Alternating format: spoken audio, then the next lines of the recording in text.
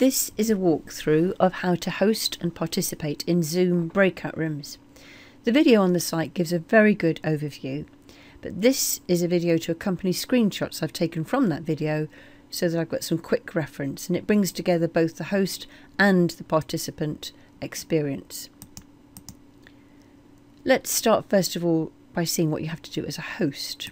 Note that there'll be slight differences according to your device, so you look onto the site and by clicking on the device that you use you'll get more information. But this is really showing you what is possible. Before you launch the meeting, it's essential that you allow for breakout rooms. You go to Settings, you select Meeting, then you scroll a long way down to the breakout room. Then you click the button to turn it blue and you say that you're going to allow the host to assign participants to breakout rooms. Once the meeting has started, only the host and co-host can see the icon for breakout rooms at the bottom. Click on the icon to get the pop-out box. As you can see, you then have a choice between assigning automatically or manually. In this particular example, the 6 participants are going to be divided into 2 rooms with 3 per room. The host is not one of the participants. You would then click on Create the Breakout Rooms. The groups are automatically generated, but it could be that you'd like to make some changes. For example, it may be that you want to swap Michael with Danny. For that, you would first of all click on Exchange next to Michael. Then you see the 3 possible names with whom you'd like to exchange him. And say you want to choose Danny, you would click, and then you can see that they have been exchanged. You can then see everybody join. If they are in bold, it means they've already joined the room, and if they're not, it says not joined, and they'll still be with you in the main room. The host or co-host can hop between the rooms by clicking on the word join. Wherever the host is, whether in the main room or in the breakout rooms, they have the choice of being able to broadcast to all rooms. You would click on broadcast and then you could write a message. This is a clearer explanation here that you would click on the breakout rooms in the meeting controls, click broadcast message to all, put your message and click broadcast. The message then appears in every breakout room for all participants.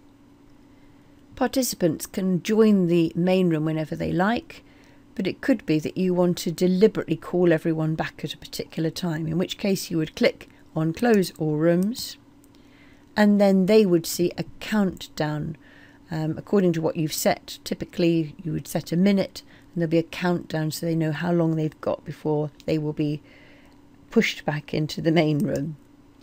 Once back in the room, it may be that after a while you'd like to open up the same breakout rooms again, in which case you could select that as Open All Rooms.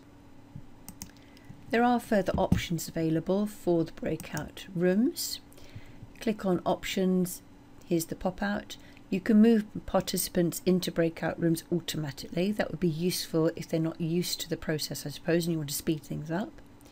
You can decide whether or not you let people back into the main session at any time. I suppose you might uncheck that if you're doing a separate activity in the main session and you don't want it to be interrupted. You can decide if you want to close them automatically after a certain amount of time, and the default is the countdown for 60 seconds, but you could allow longer or shorter, whatever you want really. If you want to, you can pre-assign the groups. For that you have to go to your browser, click on Meetings, and then scroll down to Edit Meeting, and within Edit Meeting, if you go down to Breakout Rooms Pre-Assign, you can then create the rooms and you can import the list of people who you're expecting to come.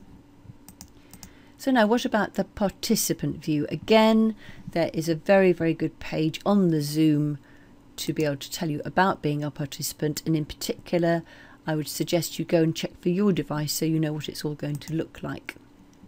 The first thing that will happen will be you'll receive this message telling you you've been assigned to a breakout room and you have to click to join that breakout room.